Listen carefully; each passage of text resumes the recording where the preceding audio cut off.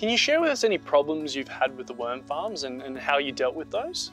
One of the problems you may come across is the worm farm may become smelly. That's because you've overfed the worms, so you need to stop feeding them for a few days and just give them some torn newspaper, and that will balance it out. The most likely cause for a smelly worm farm is overfeeding. Too much food will simply decompose and smell bad.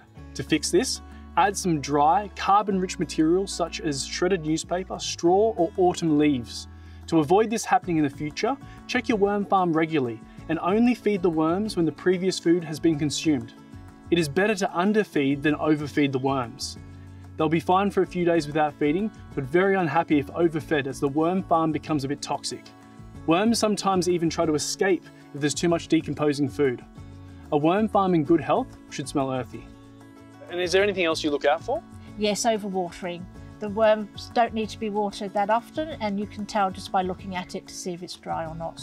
A worm farm that is too wet will produce soggy and often smelly castings. Usually there is enough moisture from the decomposing fruit and vegetable scraps to keep the worm farm moist. Students should only add water if it feels or looks dry. Some schools make a worm tea.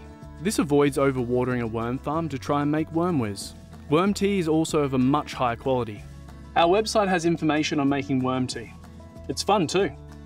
And what happens with the worm farms during the holidays? Well, just before the holidays, we will check and give them some extra food, make sure that it is nice and moist for them, and we leave them to have a 2-week holiday. Oh. Some schools like to give their worms to families that also have worm farms at their homes.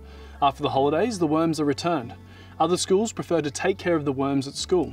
During the 2-week breaks, it's enough to give them their usual feed of fruit and vegetable scraps and cover them with plenty of shredded damp newspaper. During the 6-week summer break, schools who leave their worms at school ask parent volunteers to visit once per week to feed the worms and ensure they are happy in their environment. Other minor issues that may occur with worm farms include unwanted visitors such as ants and spiders. Solutions to these can be found on our website.